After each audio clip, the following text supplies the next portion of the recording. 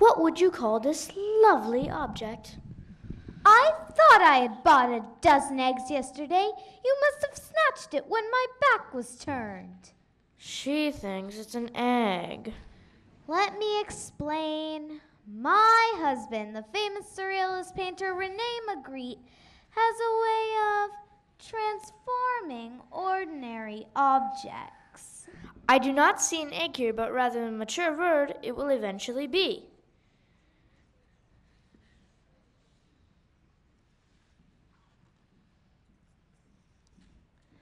You see, Rene's paintings present the viewer with unfathomable mysteries.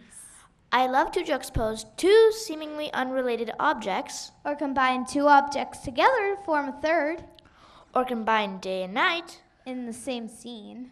which is why my paintings have the power to surprise and enchant.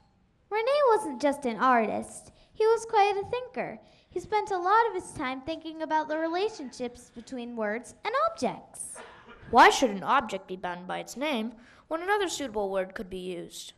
Rather than explain his paintings, Rene wanted the titles to magnify the magic within them. So I invented unusual and surprising titles for my paintings, which made them even more confusing.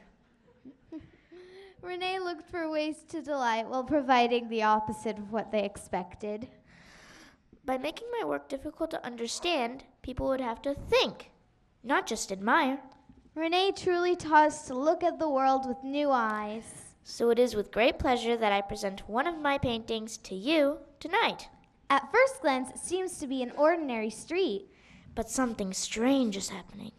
Men are in the sky. Are they falling like rain? Or are they floating up into the atmosphere? Only you can decide the mystery of the Golconde.